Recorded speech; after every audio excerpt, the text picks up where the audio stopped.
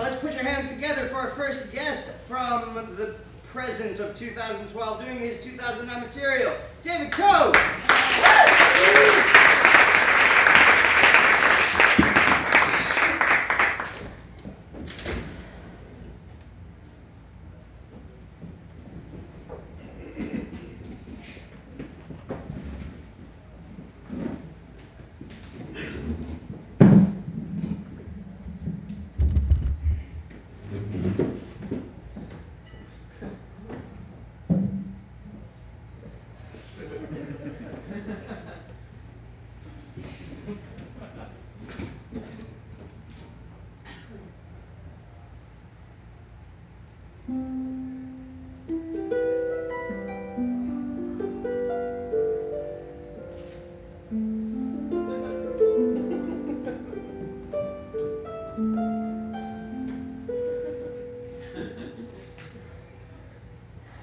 I looked under a Snapple cap recently.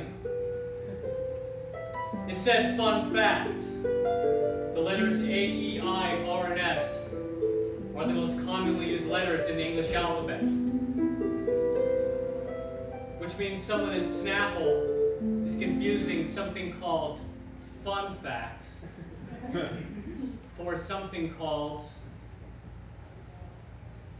facts.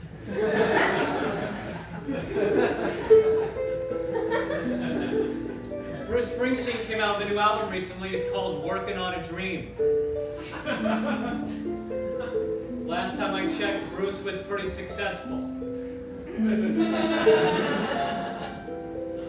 Bruce, are you sure you didn't mean to call your new album Done Working on a Dream?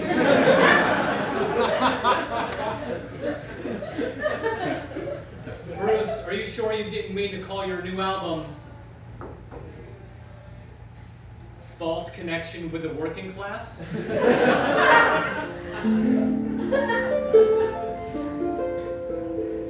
People log on to buildabear.com. They build a bear and they ship it to someone they have feelings for. This has happened.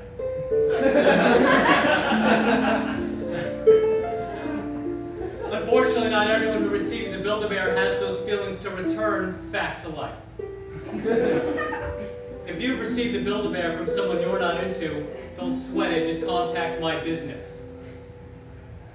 Unbuild-A-Bear. We will dismantle the bear and ship it back to the freak,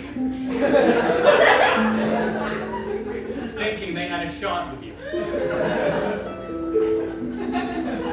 Keep in mind, all authentic Build-A-Bears ship with a certificate of authenticity on which there is room to write an affectionate note. All unbuild-A-Bears ship with a death certificate, on which there is room to write back to the sender, why it is their fault this bear had to die.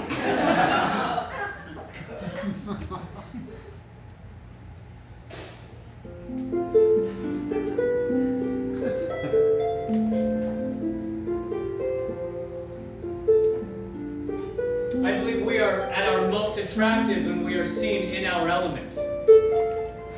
Which is why the first thing I do when I see a girl I'm into is I show her video footage of me on stage. Becoming an Eagle Scout.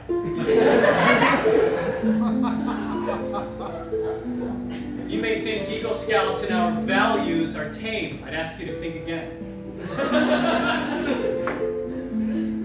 Recently I was at a bar flirting with a woman, a couple drinks in. She said, "Young man, I'm thinking about giving in to my desires tonight."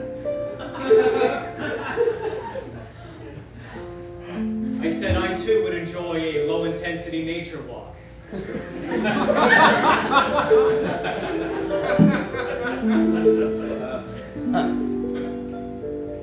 She went to say something but was interrupted by me turning my windbreaker into a small functional canoe.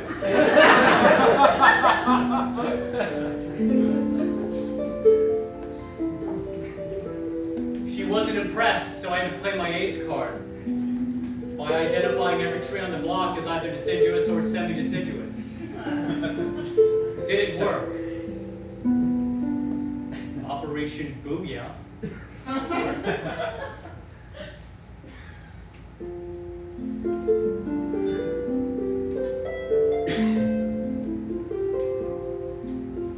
Said at another bar recently, pretty cute girl started going through my wallet.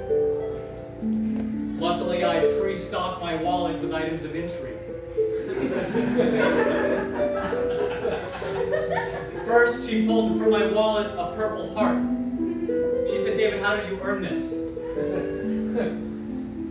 I said, "Well, do you remember when religious extremists attacked our nation's zoos and killed off all the American bald eagles?"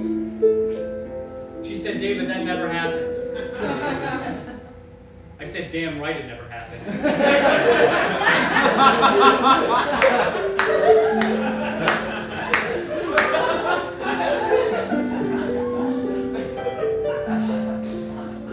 Next, she pulled from my wallet a card that issues me a lifetime 30% discount at Bed Bath & Beyond. She said, "How did you earn this?" And I said, "Well, sometimes the military runs out of purple hearts."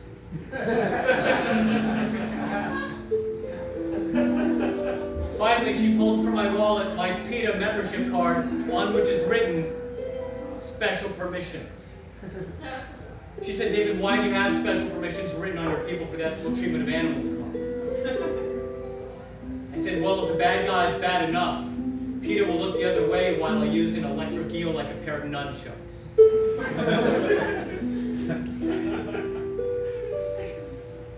It's kind of irritating. Phone call right in the middle of a intimate set here. Let's take this one. This is David. Yeah. Yeah. I specifically stated overnight shipping. I guess just regular shipping. All right, whatever. Okay, I gotta go. All right.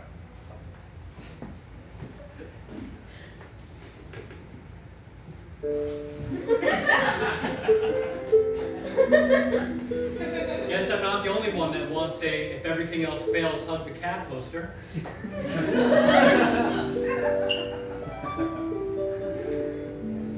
During a breakup in college, a girl said to me, "David, it's difficult having sex with you because the faces you make are as if no one's watching."